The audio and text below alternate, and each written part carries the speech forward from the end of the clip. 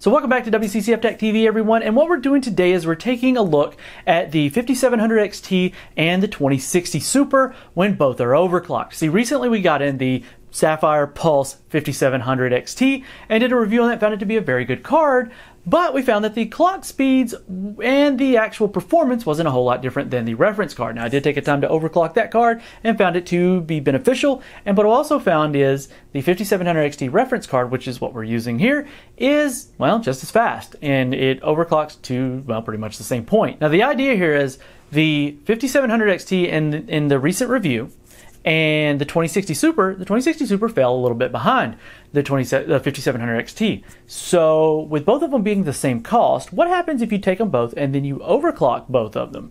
Because, you know, well, now that aftermarket cards are in the mix and both are available, they're both $400. They both have 8 gigabytes of GDDR6 memory, almost at 5. But they're fairly, I mean, if you go in to buy one, they're going to be sitting on the shelf next to each other for pretty much the same price. So what happens when you overclock them? Because out of the box, we see the 5700 XT does have an edge.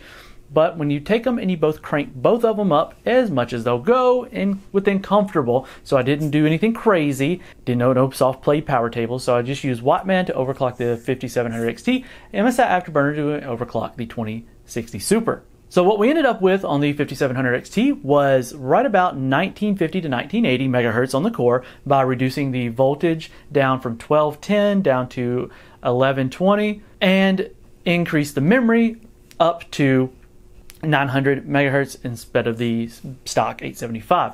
Now we did have to apply plus 50 on the power limit to ensure that it leveled out as much as possible. So that's where we landed on the 5700 XT. The 2060 Super got an additional 150 megahertz on the core, which resulted in when it was boosting during games, between 1920 and 1950 megahertz. And the memory went from 14 gigabits per second up to 15.5 gigabits per second. The 5700 XT was at 14.4 if you do the effective gigabits per second on the transfer rate. So that's the difference there. So core clock was a little lower on the 2060 Super. The memory clock was a little lower on the 5700 XT. But throwing both of them on the Z370 test bench with the Core i9-9900K at 5 gigahertz, I wanted to see how things shook out once the overclock was in place. So since this isn't a review video and this is wanted to see, well, it's an experimental video, I want to see how the things overclocked and what kind of results you get from it. These are just going to roll with a little bit of music, so enjoy the results.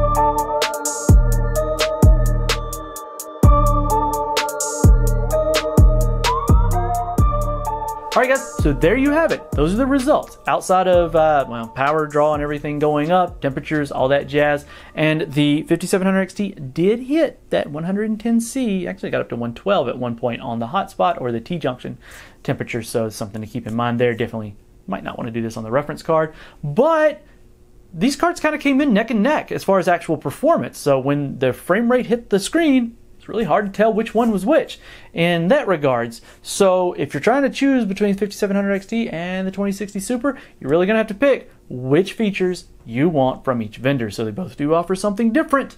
So you're going to have to look at all of those and make up your mind with that one. This is not a review and this is not a recommendation on either one. This is just wanted to see what would happen if you overclocked them both.